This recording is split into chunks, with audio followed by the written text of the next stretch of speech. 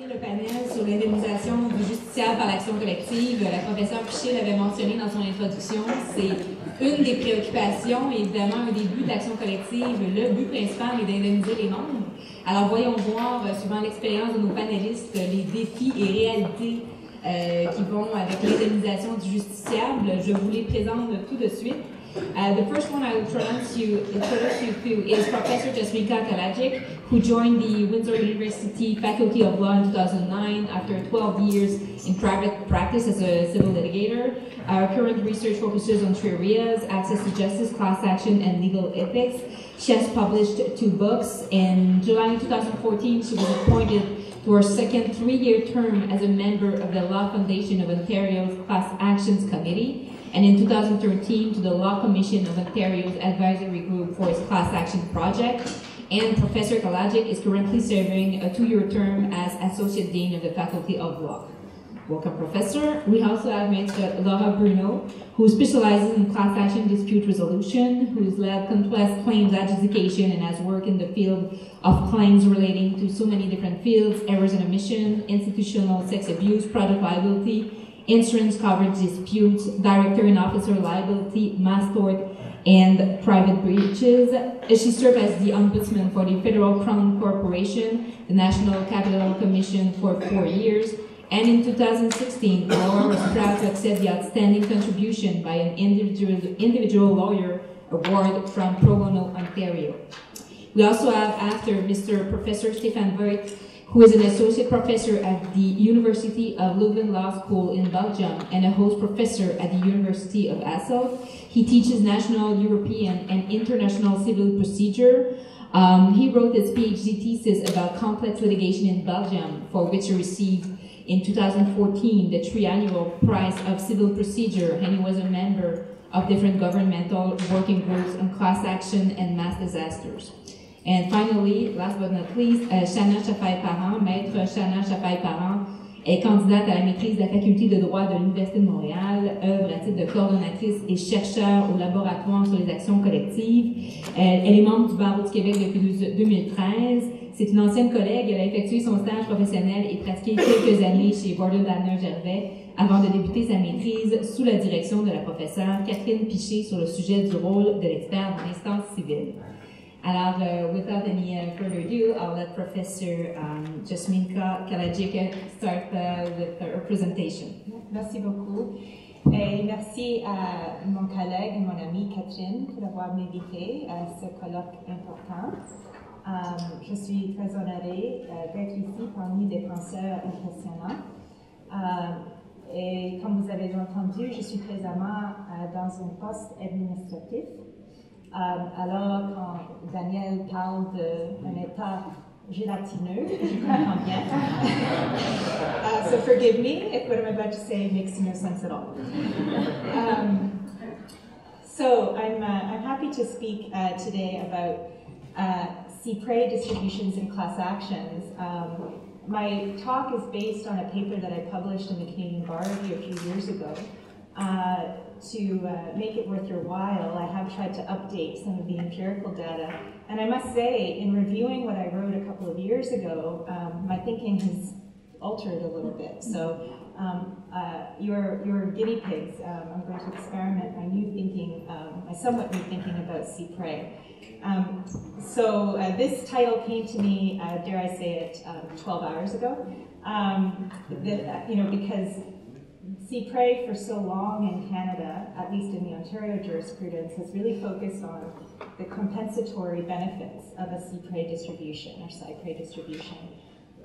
But as you'll hear, I'll cut to the punchline, I think there has been a shift sort of under the radar, where now we're talking very much about s.e.n.c.r.l performing a behavior modification of deterrence function.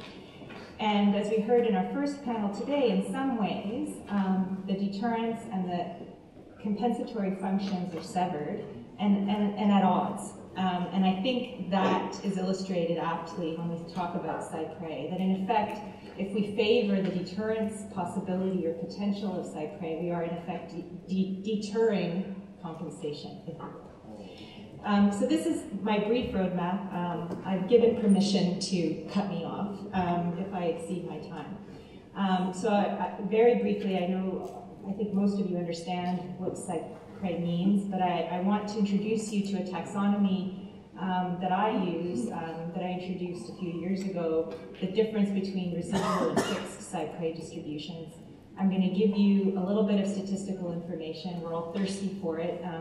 I envy you in Quebec to have Catherine in her lab doing such phenomenal empirical work. We're way behind in Ontario. So I'll give you what I've been able to find in the publicly available information. And then I think I'd like to have this, I hope, robust discussion about what it is we're trying to achieve when we say to a judge, please approve this cyprès distribution.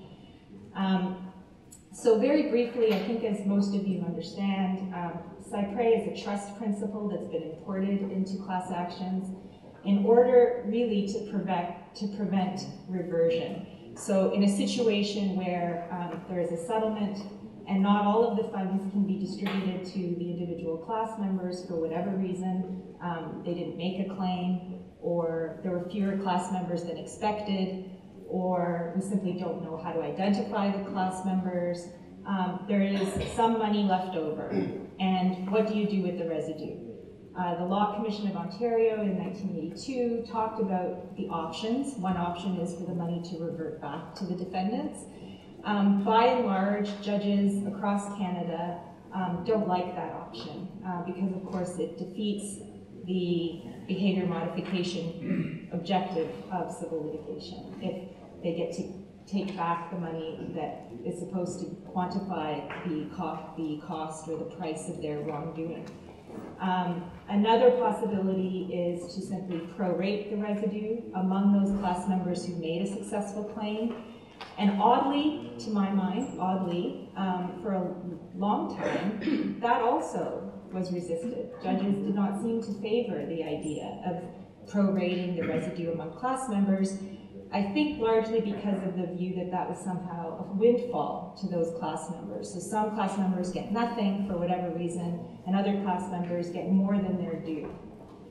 So the third option is cyprès. So rather than the money go back to the defendants or to be prorated among class members, let's give it to some other organization, charity, another institution, law schools, for example. And in this way, it would provide some indirect benefit to the class members. And so this is where I think we need to start. The Law Reform Commission said in its report about cyprès that the court should be able to order that any residue be applied in a manner that may reasonably be expected to benefit some or all of the members of the class. So two things to note, which I've highlighted in blue. One, we're talking about a residue. So some amount of money that's left over after a claims process has come to an end. And the second point to note is the expectation that this residue will be applied in a way that will provide some benefit to the class members themselves. So not to the public at large, but to the class members. The statute in Ontario doesn't mention the word cyprès, but courts have interpreted the interplay between two sections of the Act. And I think this is an intellectual process that's been replicated across the country, although some statutes do now specifically mention cyprès. But largely it's seen as the interplay between the aggregate damages provision and the judgment distribution provisions of the Class Proceedings Act as authorizing cyprès distributions. So no explicit mandate from the legislature to allow the distribution of funds, but this is how it's been interpreted by the judges. And the operative section is 24 sub 4 of Ontario's Act. The court may order that all or part of an award that has not been distributed within a time set by the court be applied in any manner that may reasonably be expected to benefit class members, and so on. And again, I've highlighted in blue the two salient pieces of this puzzle, if you will. One is the idea that there has been a claims process that has come to an end at a time set by the court, and that you're going to distribute the money in a fashion that will provide a benefit to the class members, not to the public at large. So keep those 2 points in mind. So this brings us then to this taxonomy. When I undertook a study of cyprès distributions in all class actions in Canada a few years ago. I mean, the only way I could do it was to search CanLI or other databases, searching for the term cyprès or reliquat in the Quebec context. In some cases, I followed up by going, my students and I followed up by going to individual plaintiff law firm websites to search all of their settled cases to the extent that they were published to see if there was mention of cyprès. So it's not a very scientific process, but it's the best I could do. And so what I've discovered was that there really are two very different forms of cyprès. The residual form of cyprès is really in line with what we've just been talking about. The idea that there's leftover money, a residue, after money has already been distributed to eligible class members. And so that is a very common provision that we see in settlement agreements. So the parties agree that if there is a residue, it won't revert to the defendant. Instead, it will be paid cyprès, and the judge is to approve the choice of beneficiary. In terms of counting, quantifying how much money has been distributed as a result of these residual cyprès clauses, it's impossible to do so, or almost impossible.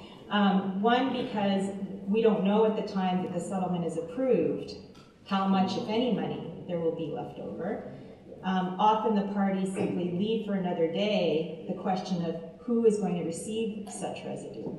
So there's no way really of knowing how much money. But as Catherine said in her introduction, and looking at the data that she's collected, it's quite a common thing to see in settlement agreements that there's some amount of money left over. And I think you quantified it, was it a million or something?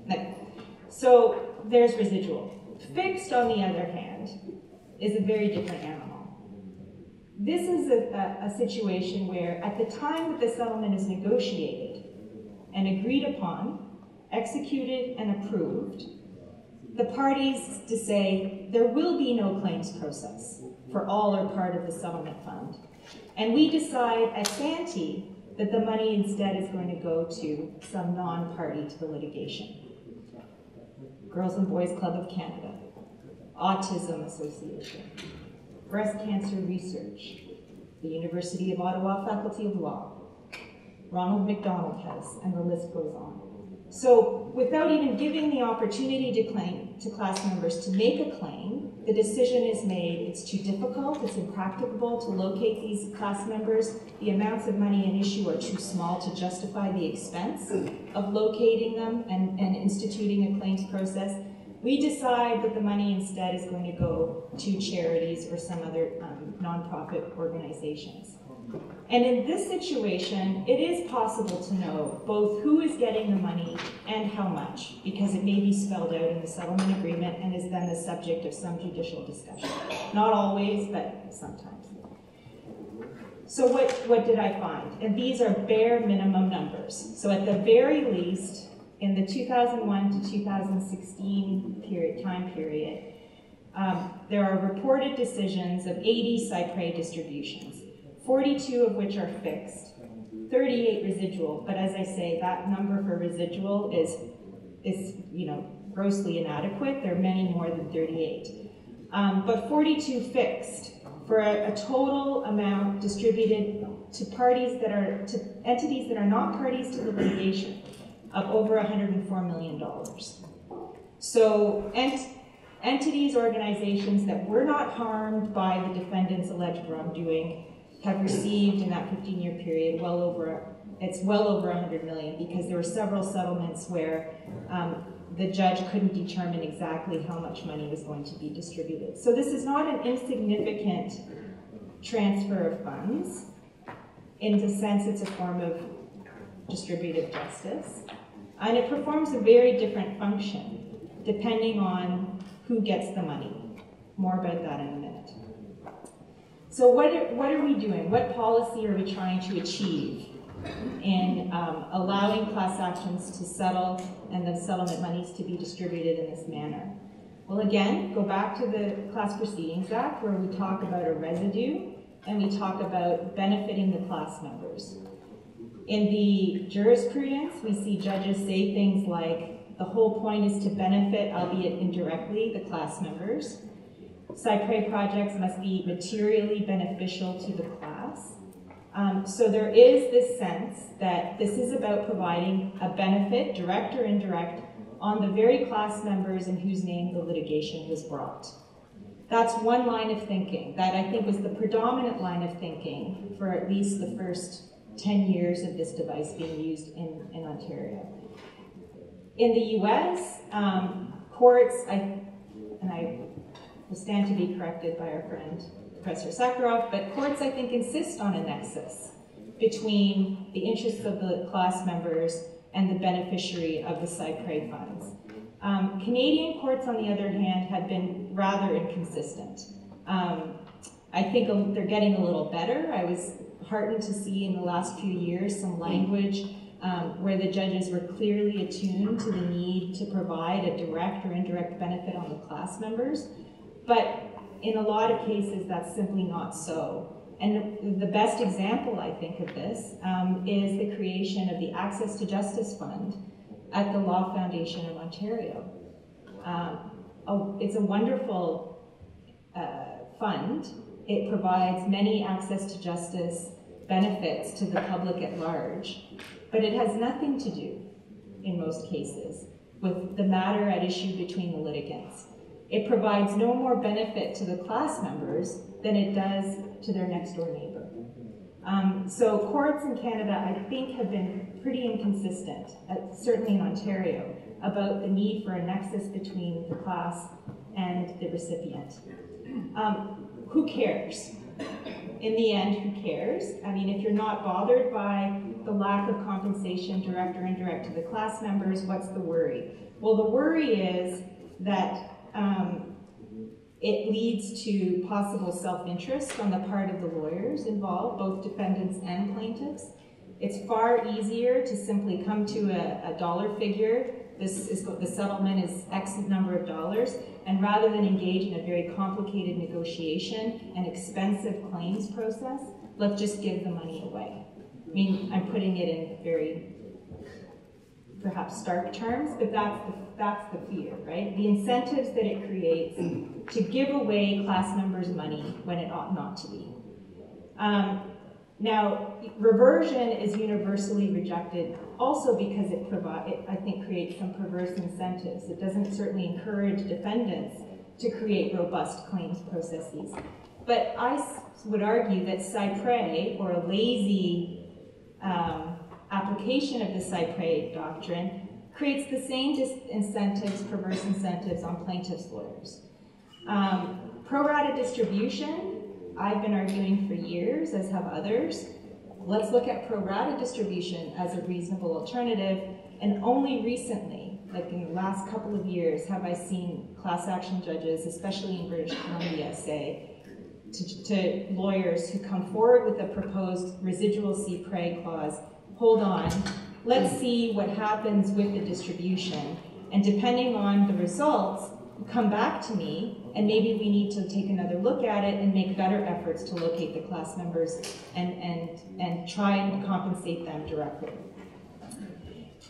Now, deterrence is the other objective that has been voiced by judges and lawyers as justifying cypre distributions. And here we talk about beneficiaries as the surrogates or the unidentified class members. In one of the earliest cypre cases in Ontario in 2002, the judge said very specifically, this settlement and these payments largely serve the important policy objective of general and specific deterrence of wrongful conduct. I mean, it doesn't get any more explicit than that, what you're trying to achieve. More recently, in 2013, in the Supreme Court of Canada, we have s.e.n.c.r.l, one of my favorite cases. Because there, the cypre doctrine and what objectives are trying to be achieved was front and center to the litigation. It was a price-fixing case. There was an argument made by the defendants that because the indirect purchasers could not be identified and compensated in any reasonable way, that should mean, the case just doesn't get certified. The court, including the majority, says, while it's not ideal to not compensate directly. Cyprès is here. It serves a purpose, and that by itself is not reason enough to justify rejecting certification.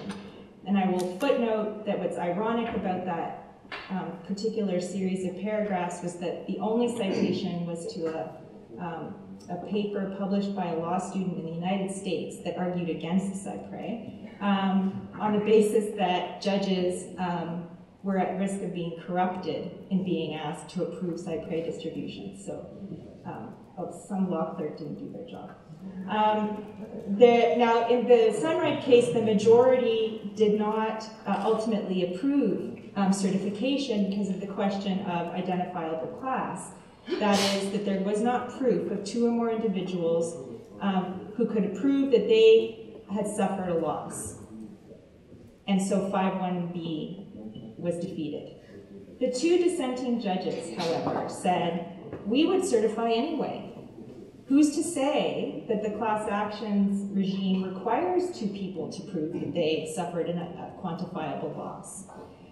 The Class Proceedings Act doesn't require that class members be capable of proving individual harm. And the loss suffered by the class as a whole is enough to fulfill the deterrence function. So as long as you're able to quantify the unlawful gains, if you will, of the price-fixing entities, that's all you need. And as long as they disgorge the money to anybody, doesn't have to be the class members, you're fulfilling an important function of the class action, the deterrence function. Justice Karakatsanis writes, while class actions are a procedural vehicle, they're not merely procedural. They make possible claims that are very complex, could not be prosecuted individually, not only because it would be inefficient or unaffordable, but because it may be extremely difficult to prove individual claims. The CPA does have substantive implications. Justice Rothstein, for the majority, disagrees with her on this point and says, and I think this is really important, this shows a very clear division in thinking amongst members of the court about what it is we're doing here. And he says, in circumstances where, like in this case, it is clear that class members are never going to see a penny, perhaps class proceedings aren't the most appropriate way of addressing behavior modification, i.e., where's the regulator?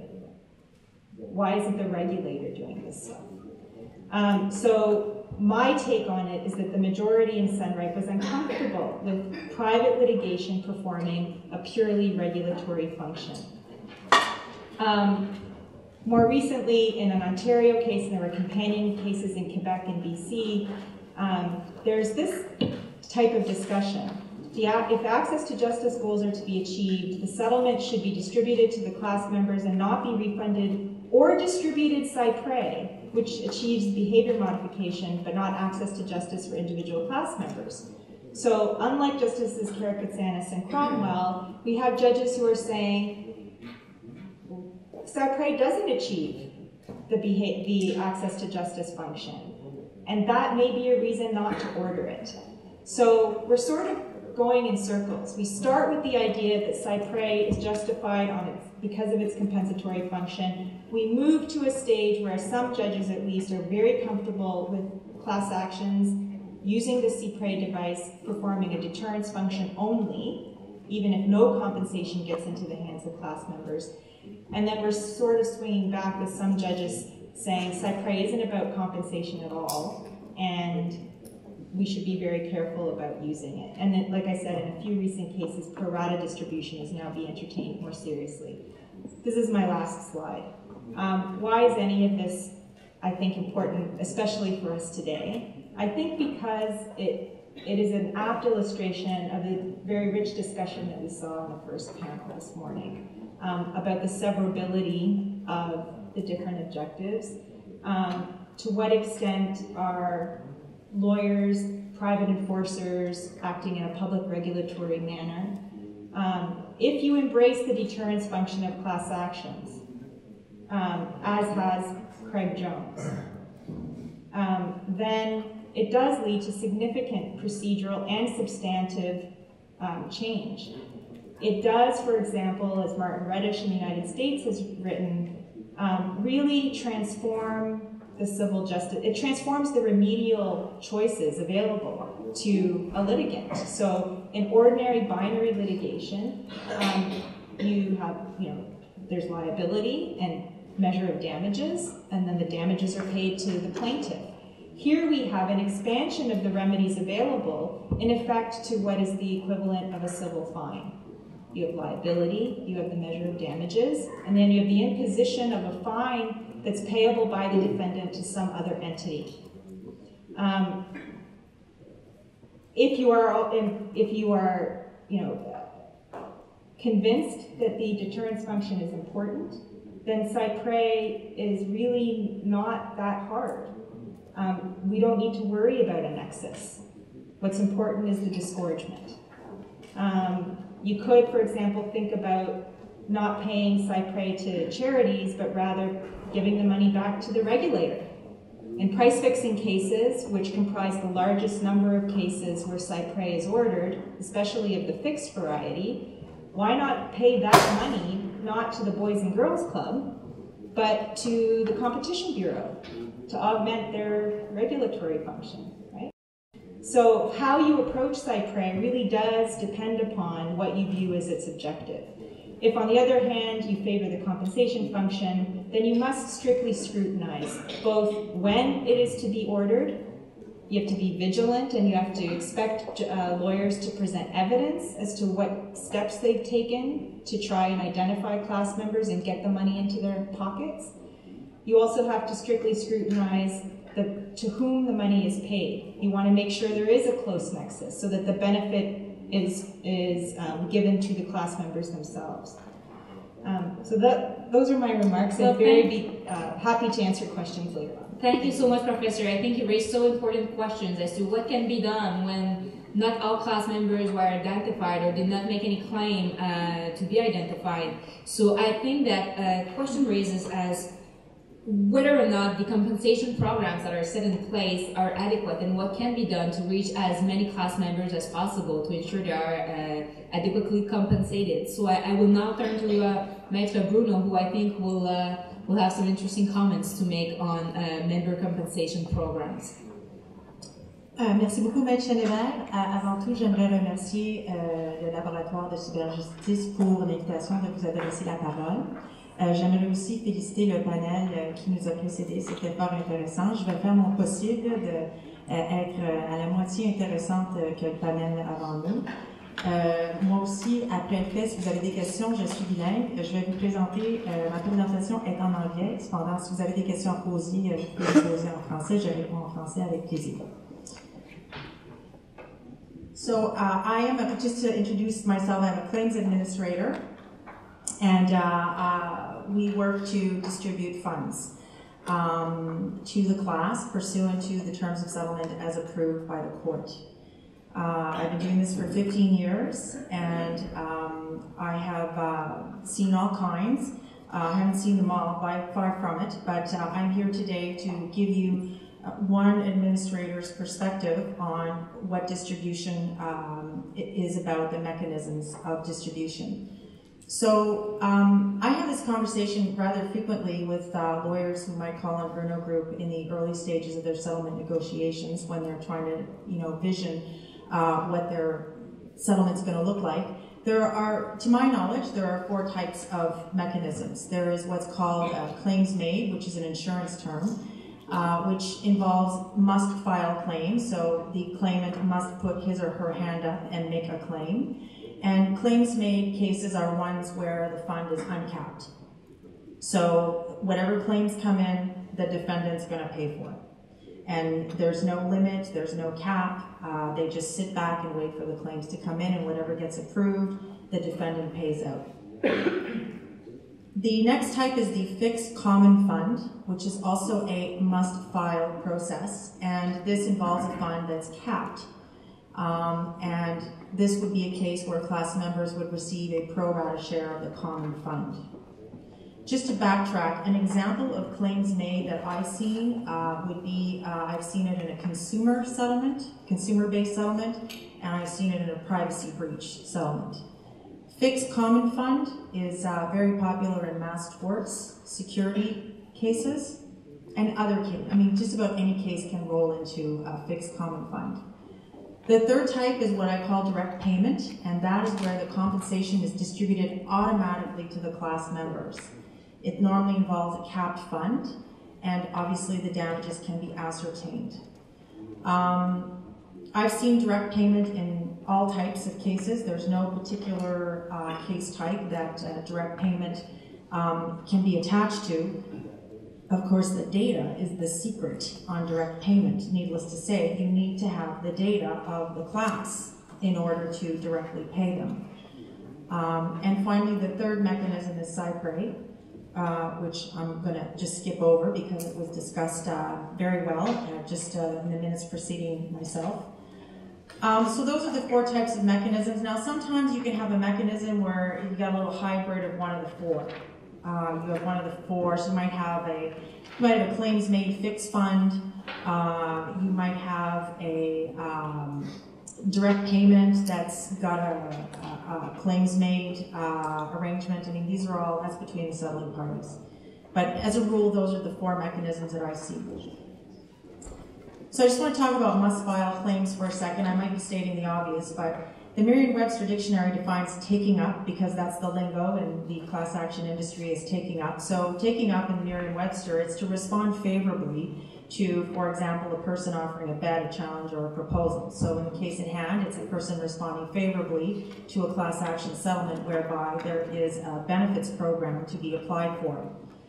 With must-file claims, the class member must act, and the class member, as a rule, must support his or her eligibility.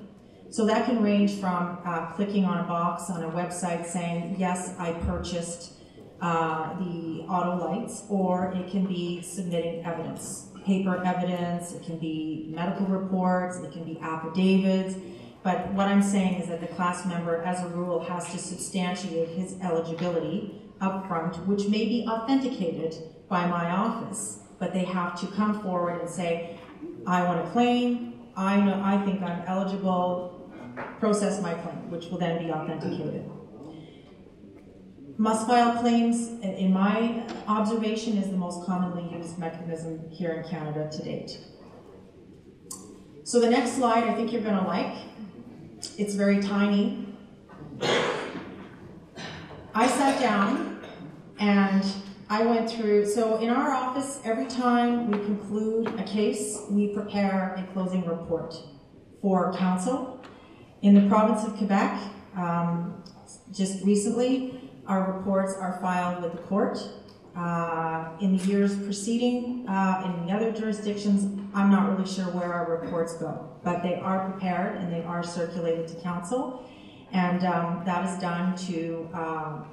is done because we can do it. We have all the data. Why wouldn't we do it? We have an invoice to render. I like for people to pay our invoice and feel good about it, and I also like for people to know possibly what worked or what didn't work. So these are cases that I identified as suitable for what I'm doing here today. These are the ones that I picked out that I thought would be suitable. And my big caveat right now is I am not a trained research analyst. And I don't even know what you call people who do this kind of work, but I think it's a research analyst. So I did my level best to give you an accurate reflection. But, you know, would it pass scrutiny by a research analyst? Probably not, because what I tried to do is I tried to fill in the columns for you.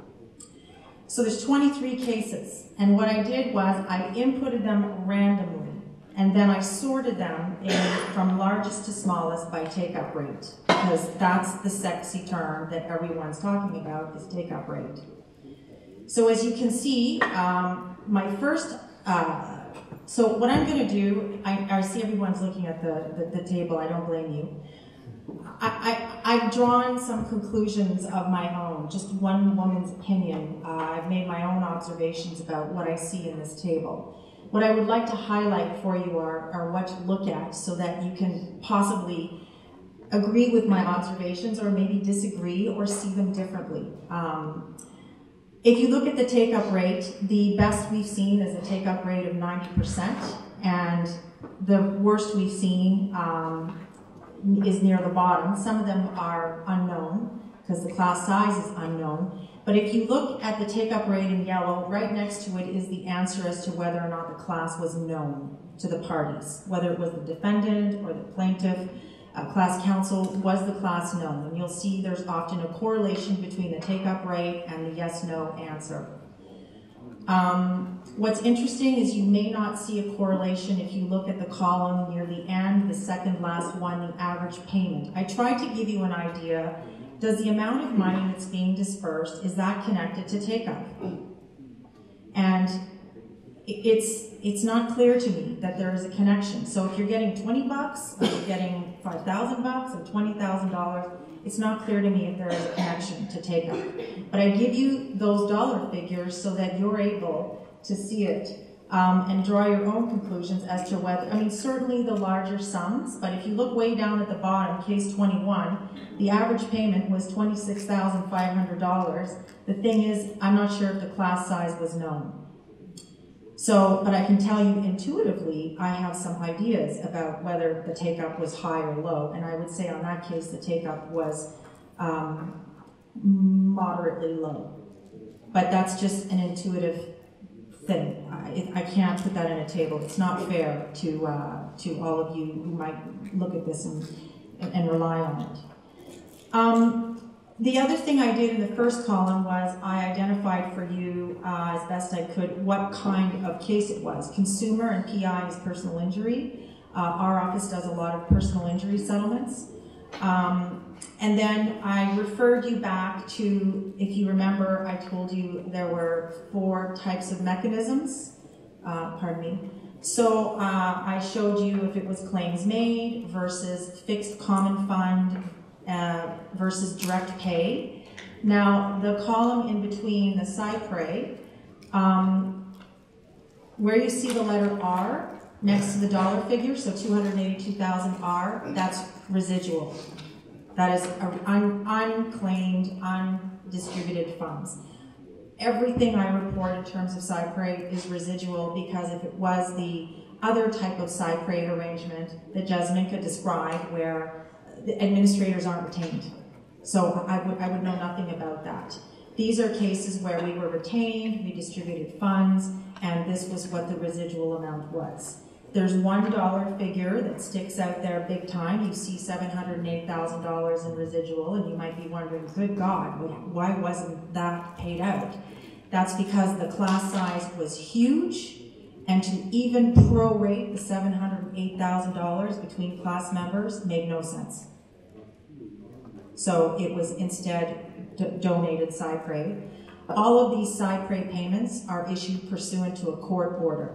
So the parties go back to court, they submit to the court what who the beneficiaries of the cyprès payments are, and it is then agreed to and accepted and approved by the court by way of court order. You'll see that we have one case where there's a reversion, case 17. So we don't see that too often. So that's where the funds are reverted back to the defendant in the event that they're unspent, that there's funds left unspent. I gotta watch my time. So I wanted to put this table up to show you some data, because I often hear there's no data, there's nothing to look to, and there is data. It's in my office and it's in other administrators' offices, and it's possible to, it's not a secret, I'm not keeping it secret from you on purpose, nobody asks. And, you know, we talked about it, and, you know, I'm not revealing what the cases are, because not all of these closing reports are public. Like I said, they're prepared, they're submitted to council, and I don't know where they go, with the exception of the province of Quebec, where by now a closing report is prepared and filed with the court, which I think is awesome. I think it's very helpful to everybody involved, considering the time and expense and years that go by, and considering what the legislative mandate is. I think it's a great idea. Do these closing reports solve everything or answer everything, or, you know, should they be relied on for all future decisions? I don't think so. They're just facts. It's just data. So I'm going to let you know what my observations are. And if you look at the red X's, the 1, 2, 3, 4, 5, fifth column, direct pay, do you see that all of the direct pay cases float to the top?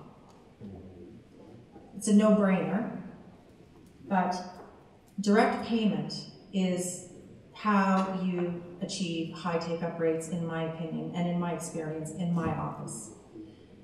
So direct payment, just to explain practically how that works, is the matter is settled. There is a data dump of the class that is provided to the administrator. Often what we do is we print the notice of settlement approval, because that's required, and we enclose a check, and we mail it. And then it is up to the class member to receive that check, take it to the bank, and cash it. It's that simple. And just a little comment here, when you mail the check, you don't mail the check in a white envelope that looks like a piece of junk mail. You got to spend some money printing the envelope and putting on the envelope what it is, what it's about. You don't say there's a check enclosed because the envelope will get stolen, but you make it clear that this is a piece, you gotta make it a piece of mail that someone's gonna open. And then once they open it and they get that check, it's entirely up to them to run it to the bank or not. And the check expires in 6 months as per the Banking Act, the Canadian Payments Association. It expires in 6 months, and if you haven't cashed it, too bad, so sad.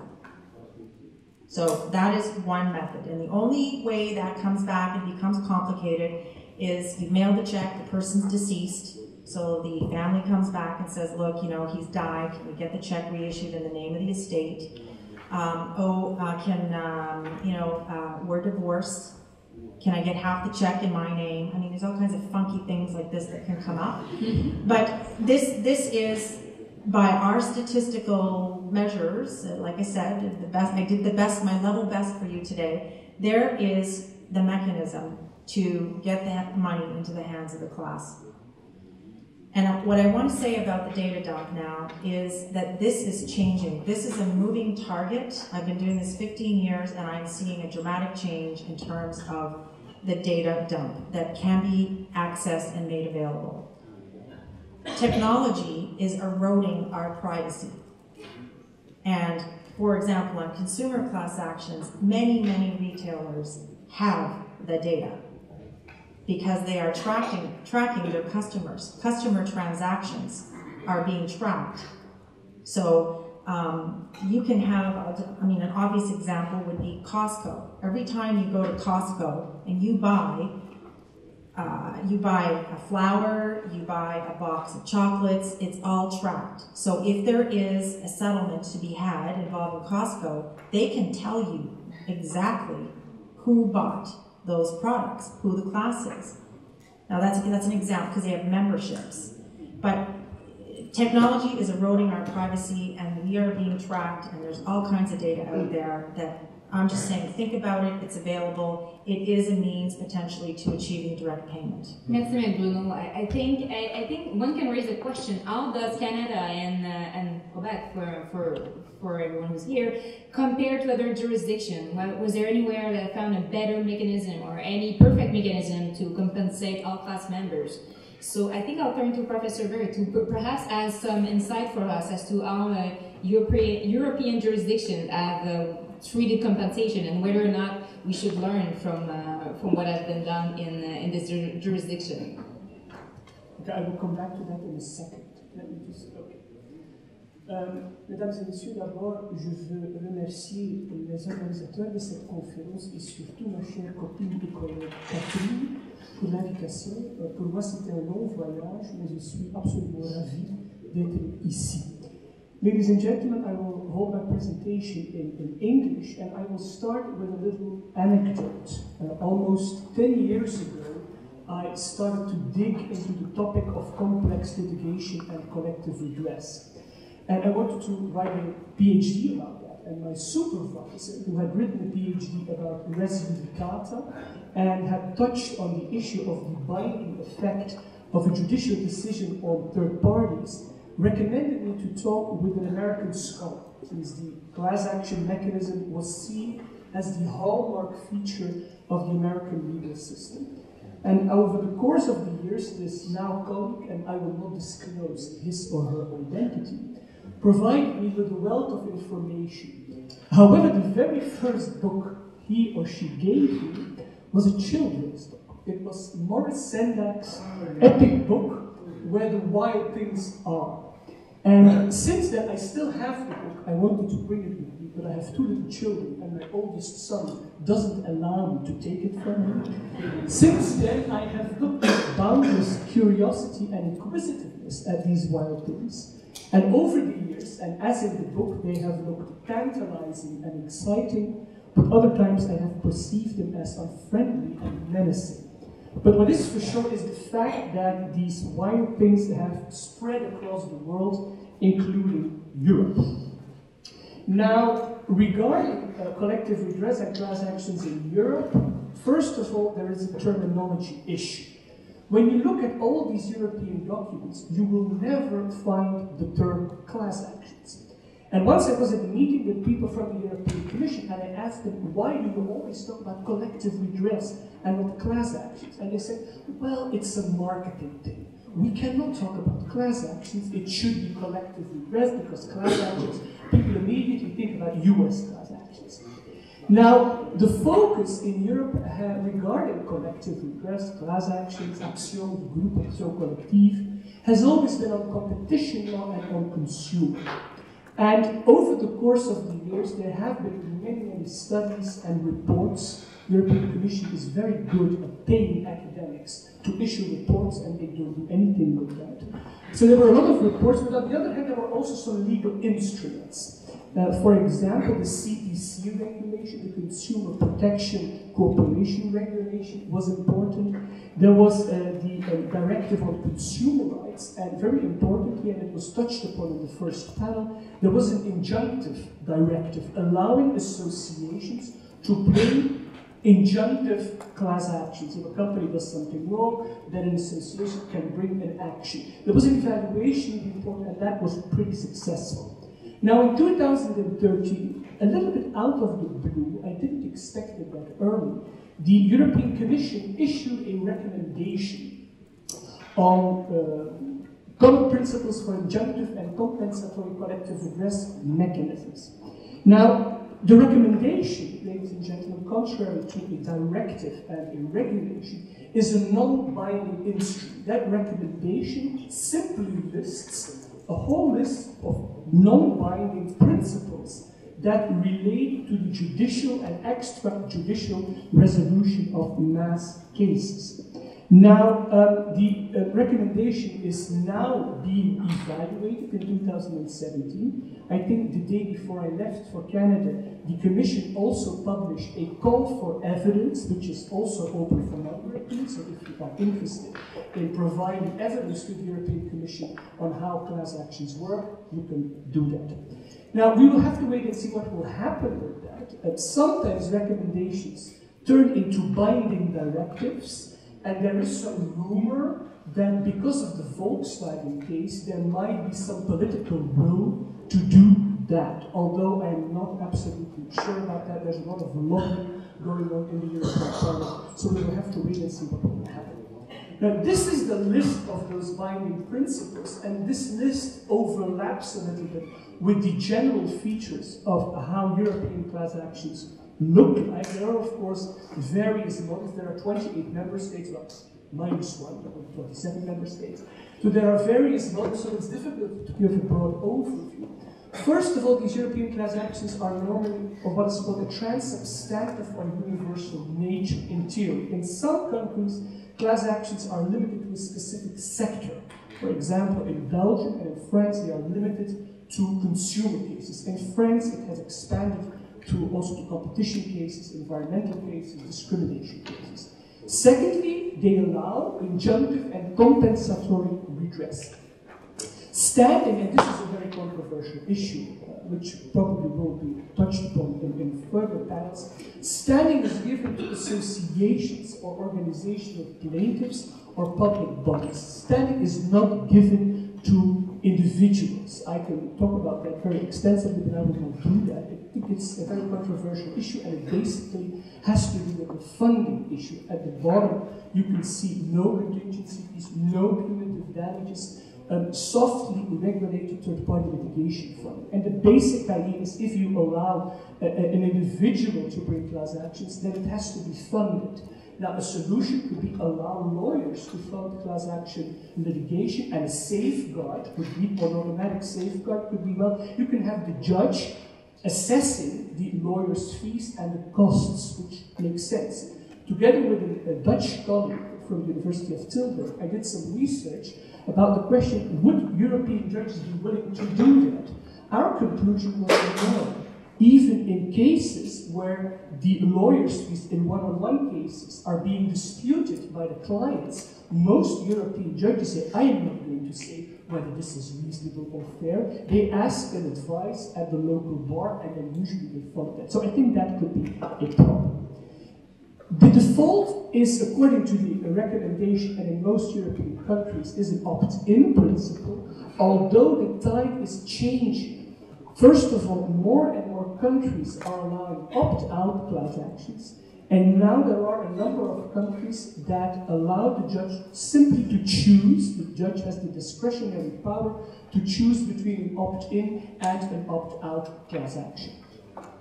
Now, what is important is when you look at these policy documents, and it was already mentioned before in the first panel by Professor s.r.l, is that there is this absolute fear of US class actions. The examples of such adverse effects can be seen in particular in class actions as known in the US. So these documents, these policies, always boil down to providing a lot of safeguards to avoid abusive litigation, which can create a problem of a catch-22 problem. First of all, I don't know if there is, and I know in the US, I'm not a US scholar, but I know this is controversial, whether class actions in the US are really abusive. I think this is a controversial issue. Two, there are jurisdictions, common law jurisdictions, where there are no abuses. For example, here in Canada, I don't really have the impression that class actions are abusive. And also there are European jurisdictions that have class actions, where you can also ask yourself the questions, well, is this abusive? So I think this is a bit of a sometimes a little bit of a cheap argument. Now, these three class action goals have been mentioned before: compensation, deterrence, and judicial efficiency. But, and again, s.r.l has hit the nail on the head in the first panel, this is the most controversial issue in Europe.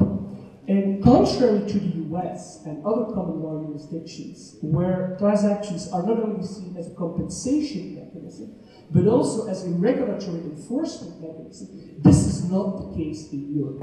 For historical reasons, Bismarck, Napoleon, the division between public and private enforcement is clearer and stronger, and this remains so in the class action. This is just a fact. I mean, you can disagree with that, but this is a simple fact. All these documents, the recommendation, for example, emphasize that class actions can only supplement public enforcement. And a concretization of this are so-called collective follow-on actions in fields of law where a public authority is empowered to adopt a decision that there has been a law violation. Collective redress actions can only start after this public process. And the rationale, the idea behind this, is that the public interest, and again the need to avoid abusive litigation, can be presumed to have been taken into account by the public authority. And an example of this you can find in France. France allows for competition class actions, but these competition class actions can only focus on compensation, and they can only be brought after the national competition authority, which can be the French regulator or the European Commission, has finished its public process. So it can only focus on compensation. Now, so there's no deterrence, the focus is only on compensation and on judicial efficiency. However, what is very strange, and not a lot of people have written about that, is what you see now, and again, this is extremely controversial. You see that a lot of, and this is not a policy, this is just something that, that is going on the market. A lot of European regulators are starting to focus on compensation and restitution. In a lot of cases, because there is no alternative for the duped shareholders or the duped consumers.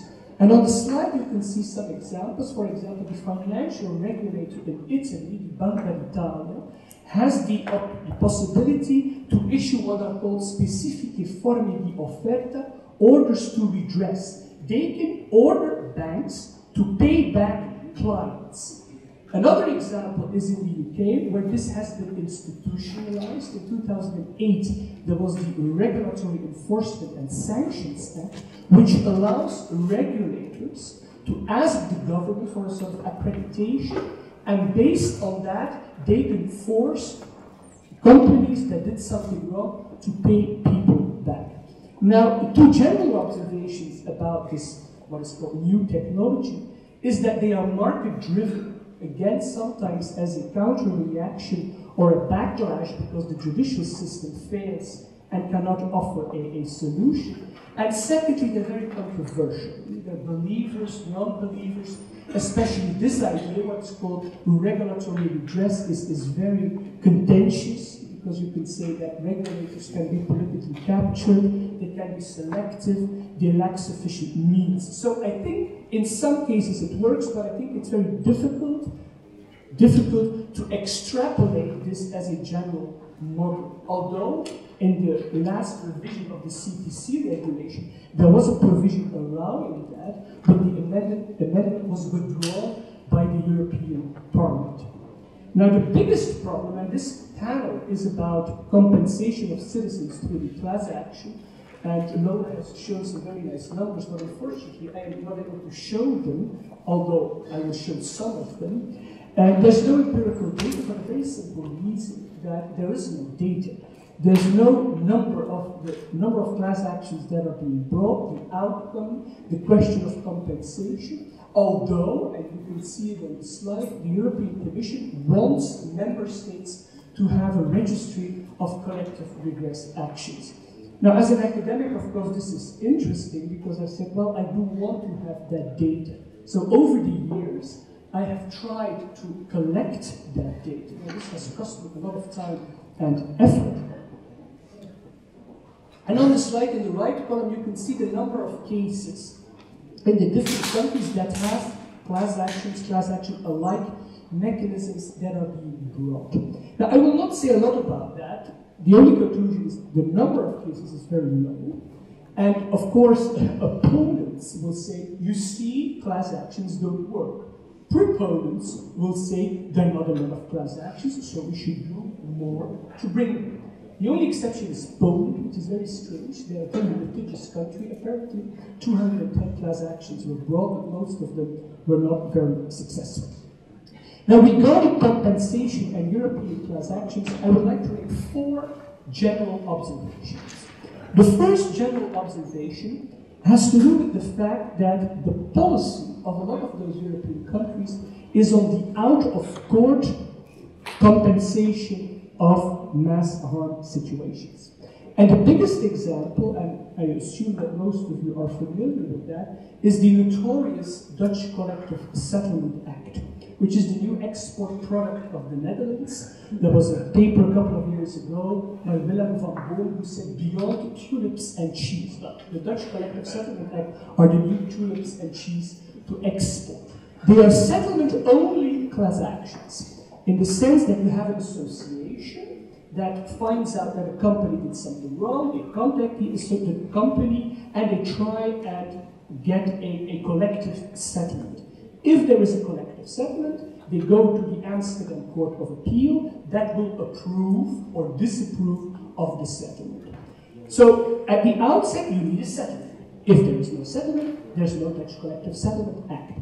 Over the course of the years, the Dutch legislature has created some tools to facilitate a settlement. And one of these tools is the technique of what's called the prejudicial questions, une question préjudicielle, where you can go to the court and say, we have a problem of law, please resolve that issue, and in light of the outcome of that issue, we will continue the negotiations. There's also another technique which is called pre-procedural hearing, where you can ask for a judge, another judge than the Amsterdam judge, to help and mediate.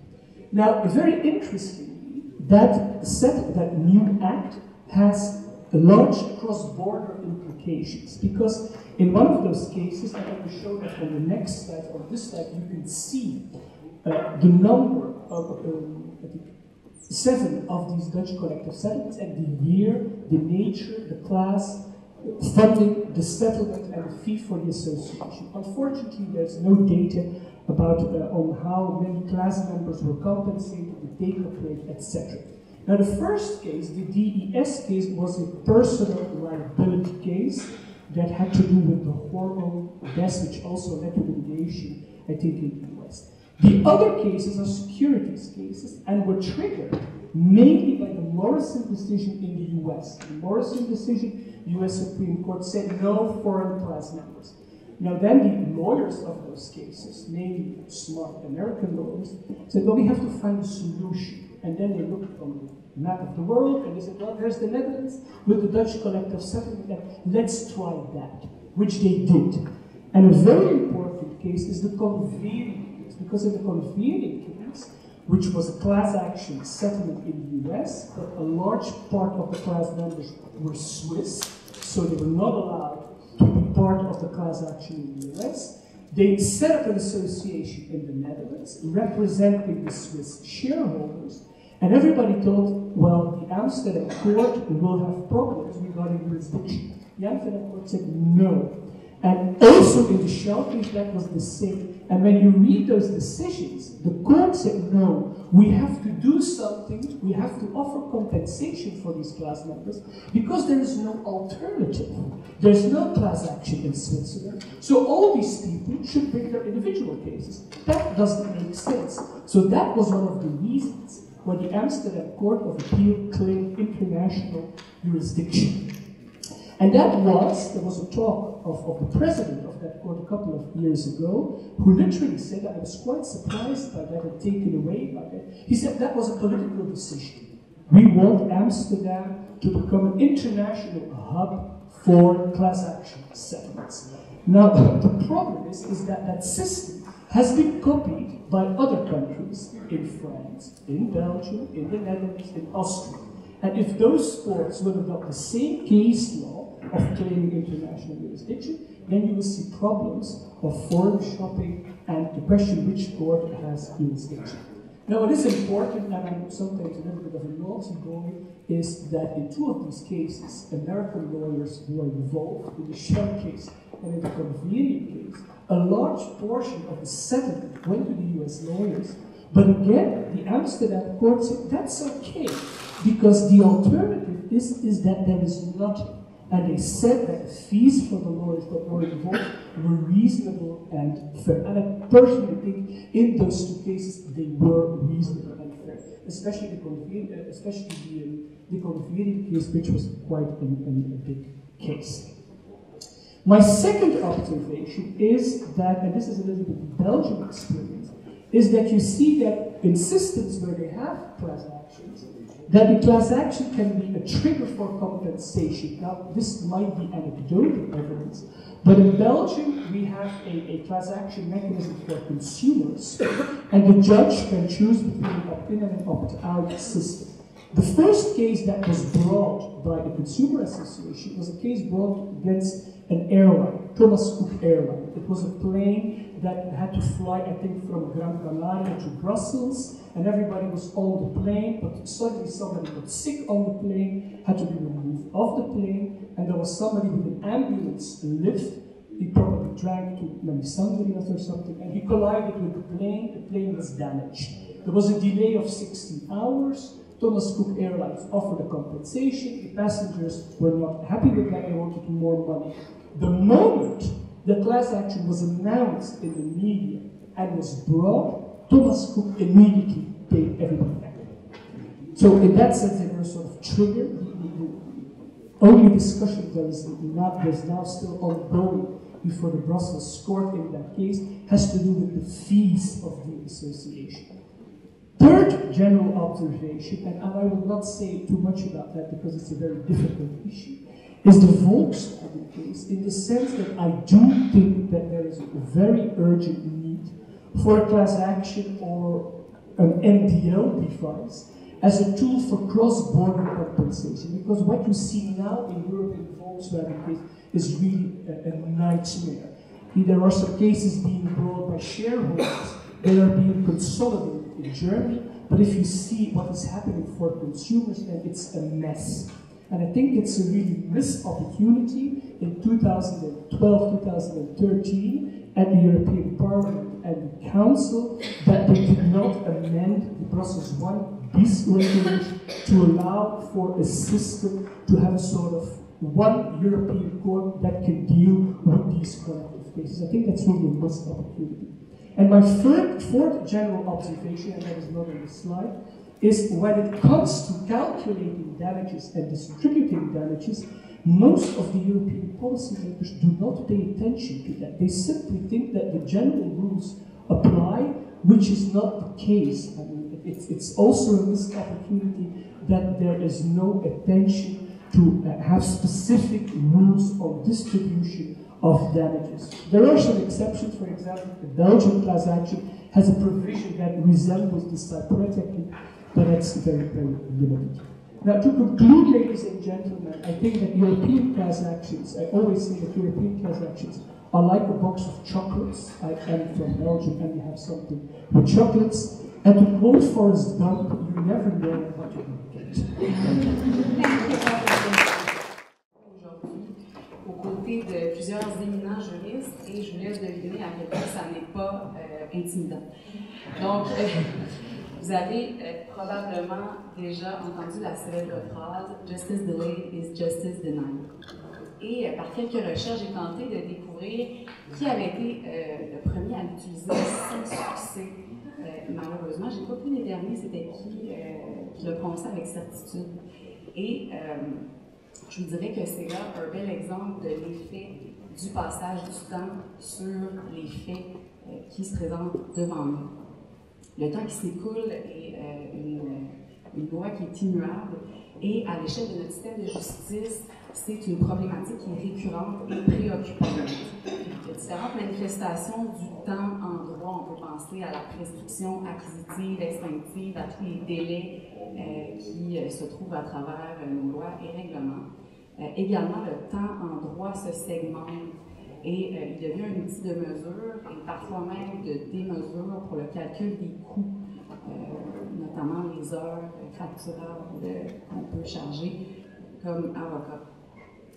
La professeure Piché vous a entretenu ce matin par rapport aux travaux de recherche qui ont été effectués depuis les 2 dernières années au laboratoire sur les actions collectives ici à l'Université de Montréal.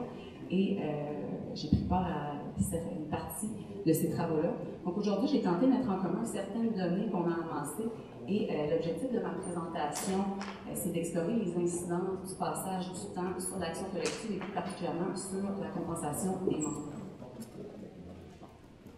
Donc, de manière générale, on a observé que dans la plupart des cas, les actions collectives, dans les dossiers qu'on a vus et où on a trouvé suffisamment de données, d'ailleurs, j'aimerais bien avoir accès au bureau de Maître Bruneau, ça aurait facilité notre vie beaucoup l'été dernier.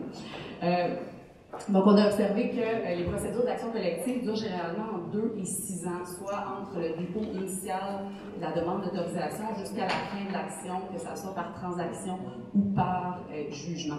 Et sur cette période, entre 1 et 3 années sont consacrées à la demande d'autorisation. Donc, c'est souvent entre le tiers et la moitié du temps de l'action qui est consacré à ce processus-là.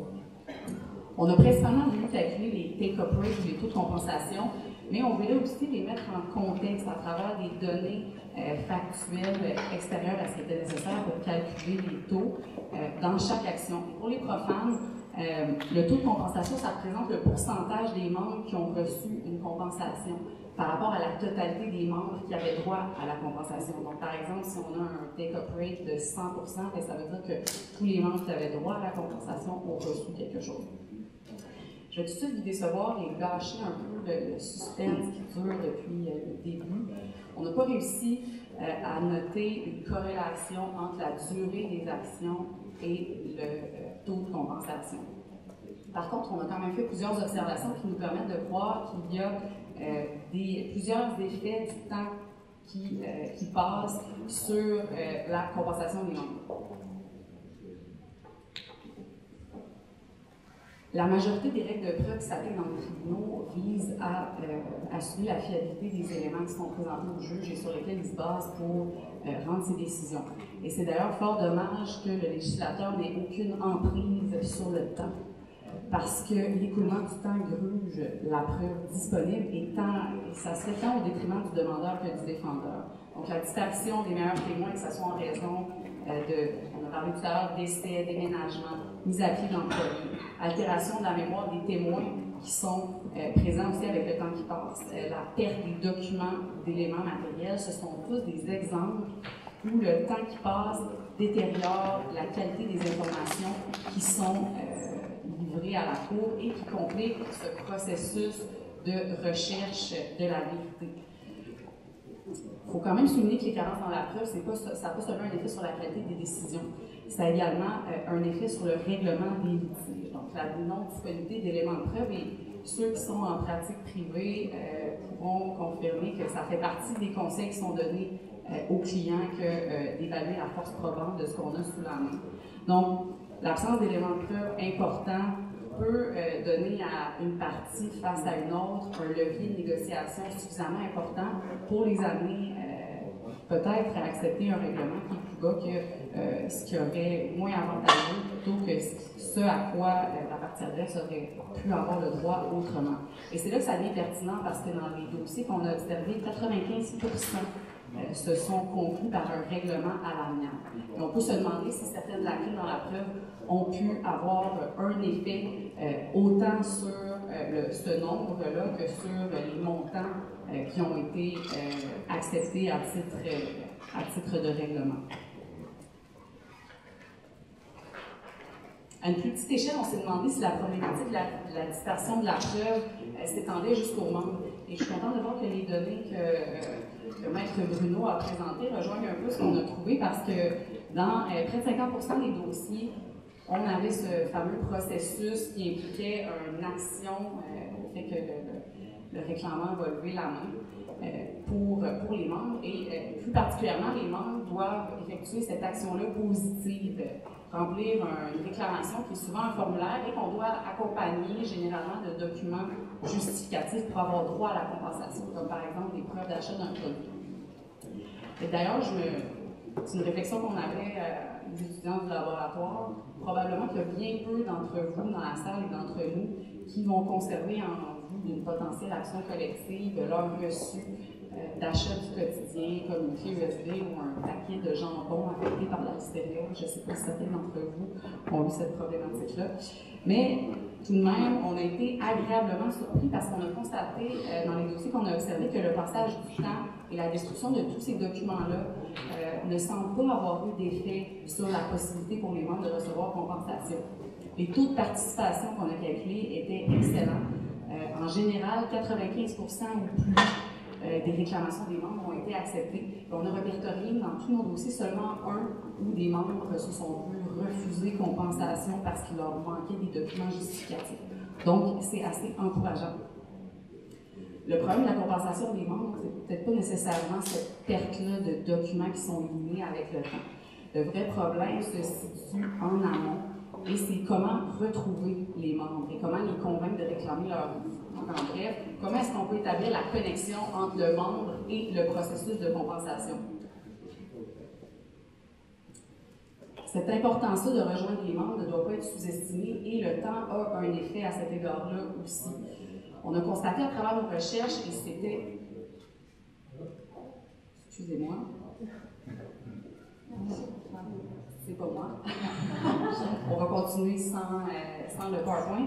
Donc, on a On a constaté dans nos recherches, et c'était une des données qui étaient les plus disons, fortes, que l'identification et la prise de contact avec les membres, c'est le facteur le plus déterminant d'une compensation qui est réussie. Et d'ailleurs, dans la majorité des dossiers où on a un take-up rate de plus de 70%, on a vu que les membres étaient déjà identifiés ou facilement retraçables. Donc, par exemple, si on peut se fier sur une liste de clients, la liste des gens qui étaient, par exemple, les passagers d'un avion, eh bien, ça va être plus facile, bien évidemment, d'entrer en contact avec eux que si on pense à une masse de consommateurs qui, par exemple, ont acheté ce fameux paquet de jambon qui est passé entre les mains de plusieurs distributeurs et détaillants. Le passage du temps va complexifier considérablement l'exercice de la recherche des membres. Et plus le temps passe, plus les coûts pour trouver les membres sont élevés et plus les chances de les retrouver baissent. Et selon nos observations, tous les dossiers où on a vu qu'il y avait des efforts importants, additionnels, qui ont été faits pour retrouver les membres, ont toujours eu des taux de compensation plus intéressants que les autres dossiers. Et par ailleurs, on a aussi remarqué que l'implication active des juges dans le processus de recherche des membres a toujours influencé très positivement les taux de compensation. Donc, par exemple, quand les juges ont posé des questions, ont demandé une reddition de compte, ce qui maintenant fait partie des règles de pratique de nos cours au Québec, ou quand les juges ont imposé des mesures additionnelles, notamment parfois des réouvertures de périodes de recherche de membres. Mais tout n'est pas si simple et la recherche des membres, ce n'est pas un remède miracle à tous les problèmes, parce que c'est également un investissement de temps qui a un coût important.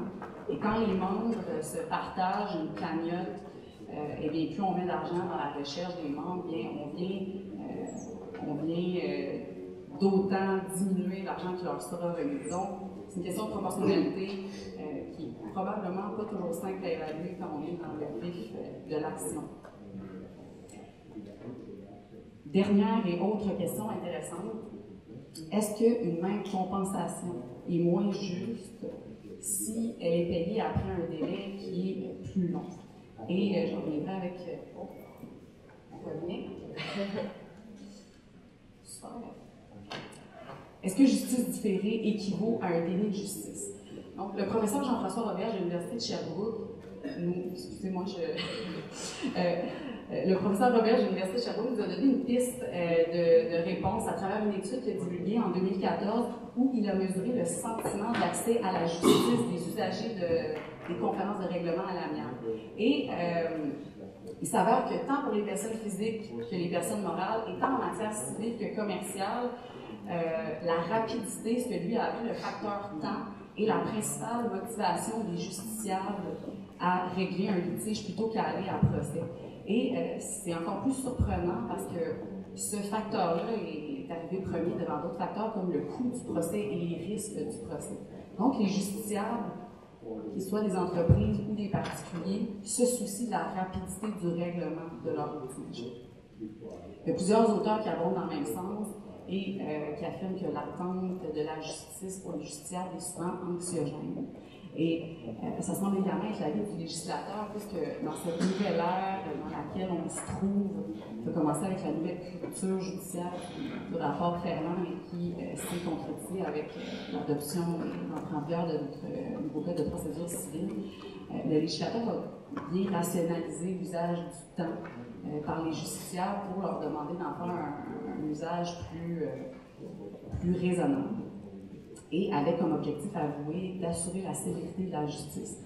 Et on a introduit plusieurs principes directeurs. On parle de la proportionnalité à l'article 18, la saine administration des instances, la saine plutôt gestion des instances à l'article 9. Donc, ce sont tous des principes directeurs qui sont directement reliés à un usage plus judicieux du temps. Et c'est d'autant plus d'actualité parce que ce soit dans le système de santé ou en justice, la mesure du temps semble être devenue l'étalon de la qualité de nos services publics. Et depuis l'arrêt Jordan, les yeux des Canadiens sont vraiment tournés vers notre système de justice, que ce soit civil ou criminel. Et si nos tribunaux semblent parfois vivre une crise de confiance qui est due...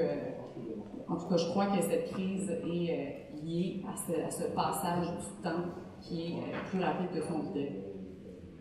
Pour conclure, on n'a pas pu, comme je vous mentionnais au départ, établir une corrélation directe entre le temps et le nombre de membres qui sont compensés, mais on peut quand même entrevoir que le temps a un effet autant sur le montant que sur le nombre de membres qui sont compensés. Et comme on l'a mentionné, le passage du temps rend ces membres-là beaucoup plus difficiles à identifier, à retracer, alors que c'est cette prédiction à établir avec les membres, selon nos recherches et nos observations dans les dossiers de cours, c'est le facteur qui favorise le plus une compensation réussie. Donc, comment est-ce qu'on connecte? On a observé aussi que la majorité des avis envoyés aux membres le sont encore via les journaux. Et peu de moyens technologiques, comme par exemple les réseaux sociaux, sont encore utilisés. Et pour cette raison-là, le laboratoire va très prochainement se concentrer sur notamment la rédaction et la recherche au niveau des avis aux membres, notamment les aides technologiques.